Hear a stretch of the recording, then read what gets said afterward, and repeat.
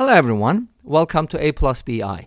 This channel is all about complex numbers, and in this video we're going to be evaluating a Vigintic polynomial. Don't worry about the word Vigintic because it just means the degree is 20, as you can see. So we have z squared plus z plus 1 equals 0, and we're going to evaluate z to the power 20 plus z to the 10 plus 1. Okay, so something very similar, just multiply the powers by 10. So how do we do that? We're going to be using a couple different methods, and let's start with the first one. First of all, I noticed that z squared plus z plus 1 is a special product.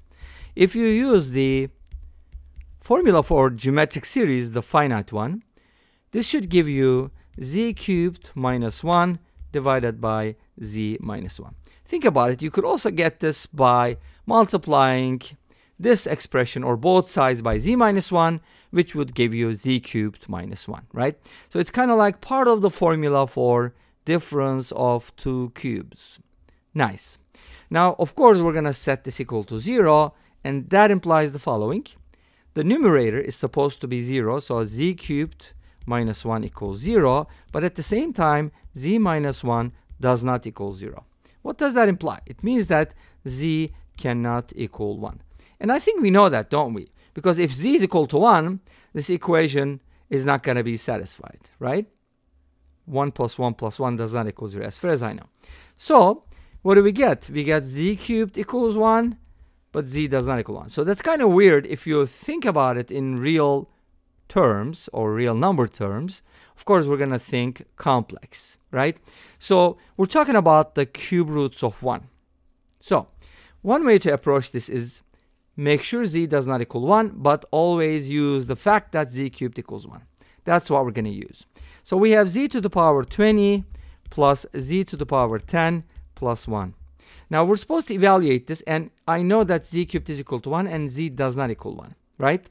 So this means that z can be written as a cube root of 1, and as you know, if z cubed is e to the power 2 pi n I, then one of the cube roots can be written as e to the power 2 pi I over 3 for n equals 1, right? And then the other one can be written as e to the power 4 pi I over 3, and the third one is going to be e to the power 6 pi I over 3, or just e to the power 2 pi I, which is actually the same thing as 1. But remember, z can't be 1, so we're going to discard it and use one of these. Which one? It doesn't matter. I can go ahead and use this. But what is this angle here? 2 pi over 3, the argument, right? Euler's formula gives us e to the I theta in the most compact form. So 2 pi over 3 is basically 120 degrees if you want to look at it that way. So z sub 1 can be written as cosine of 2 pi over 3 plus I sine 2 pi over 3. And then if you go ahead and replace these with the numerical values, cosine of 120 is going to be the opposite of cosine of 60, which is 1/2, so that's going to be negative 1/2. But sine 2 pi over 3 is positive, and that's going to be positive root 3 over 2. And of course, it's going to be multiplied by I.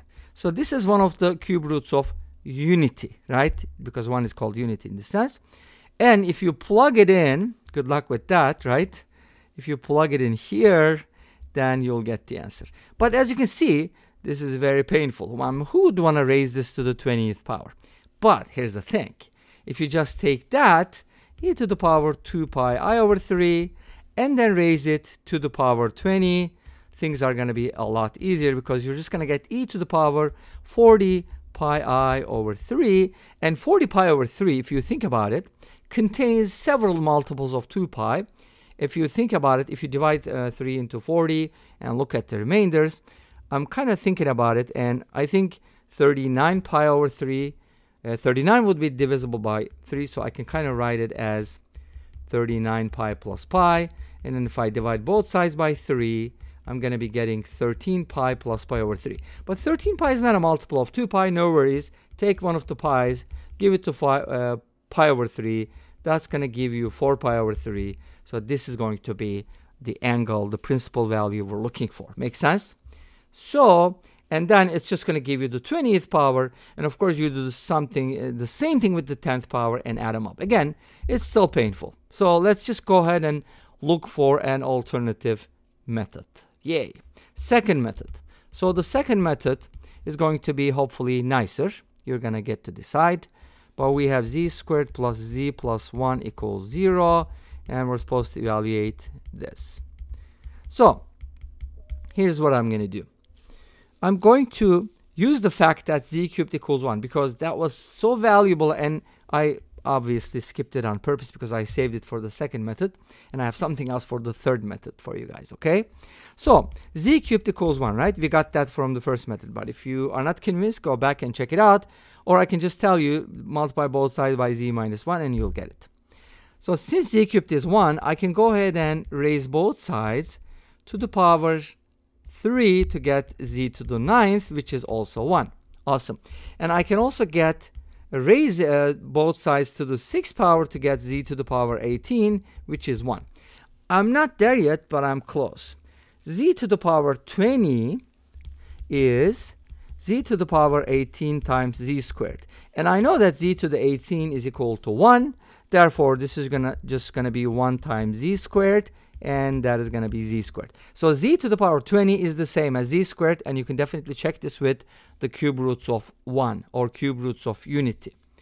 The same by the same token, z to the 10th is z to the 9th times z, and we know that z to the 9th is 1, so this is 1 times z, which is z. So, and then I have 1, which is 1, but if you just add these, z to the 20 plus z to the 10 is going to equal z squared plus z.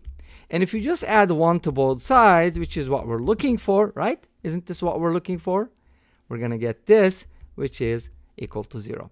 So basically, those expressions are equivalent, but of course, it's kind of hidden from view a little bit.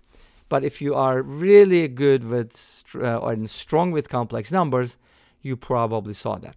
So let's go ahead and talk about the third method real quick, and then we'll finish up.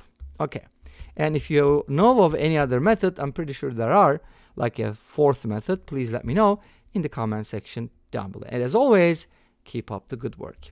Okay, so we have z squared plus z plus 1 equals 0, and then we're supposed to evaluate this. Z to the 20 plus z to the 10 plus 1. Okay, so here's the thing. This is going to be very painful, so it's probably going to be incomplete. But here's what I'd like to do. Since this was set equal to, it's kind of like the following. I have a polynomial. If I divide this polynomial, divide by this, right? What's the remainder? That's sort of question that I'm thinking about. So, and how can you find that? You can find it by division, right? And I did the work for you. Don't worry about it. So if you divide this polynomial, the bigger one, the Vigintic one, by the quadratic, guess what? There's no remainder. The remainder is 0, which means it's perfectly divisible. And this is the quotient. Do you like that? It's z to the power 18. I forgot what it's called. But the main idea is, if this is 0, this is also 0, because this guy here contains this one, which is 0. Therefore, the answer is 0. And this brings us to the end of this video. Thank you for watching. I hope you enjoyed it. Please let me know. Don't forget to comment, like, and subscribe. I'll see you next time with another video. Until then, be safe, take care, and bye-bye.